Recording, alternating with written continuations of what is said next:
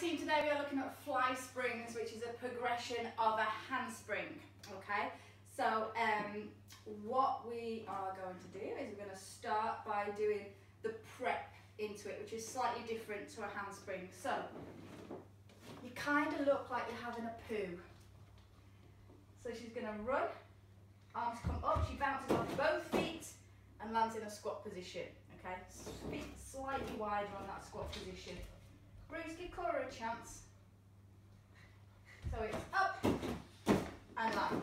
Okay, so exactly the same movement as a handspring and exactly the same landing position, okay, but you just go from 2 feet instead of the skip.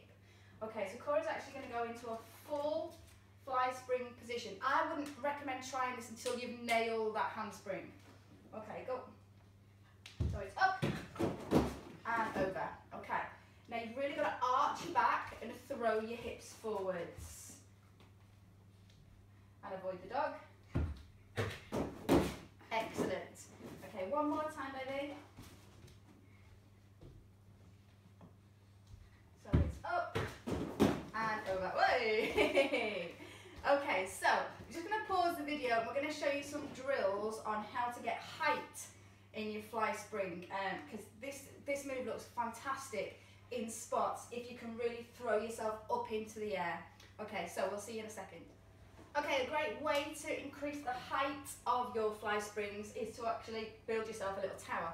Now we're using yoga blocks, but I appreciate that everyone has got a house full of gym equipment, so you can use cushions or books for this. And the idea is to keep building up the height, brick by brick or book by book or cushion by cushion, to increase the height of the movement. Okay, so we're just going to demonstrate with 5 blocks, and then we're going to really push Cora and we're going to double the height straight away.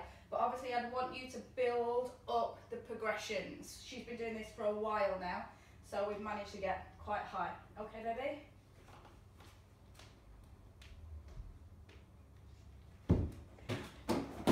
Good. Oh, our mat's moving today.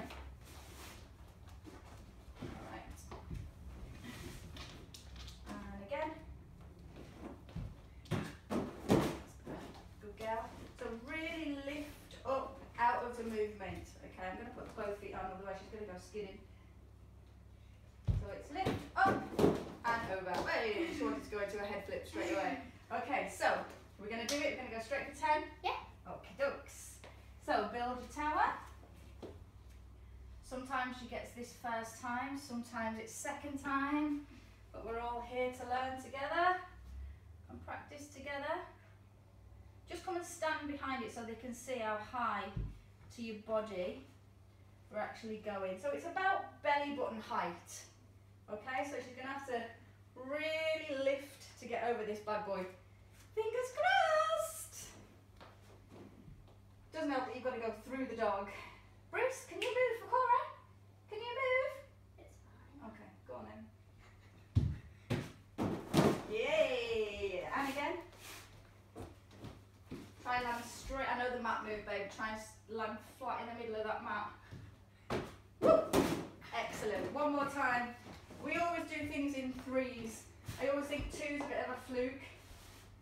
3s means you can do it all the time. Hey. Excellent. So you can see that it's the same movement as a handspring, but obviously we're going off 2 feet. And here's just a great way to work on the height. So give that a try.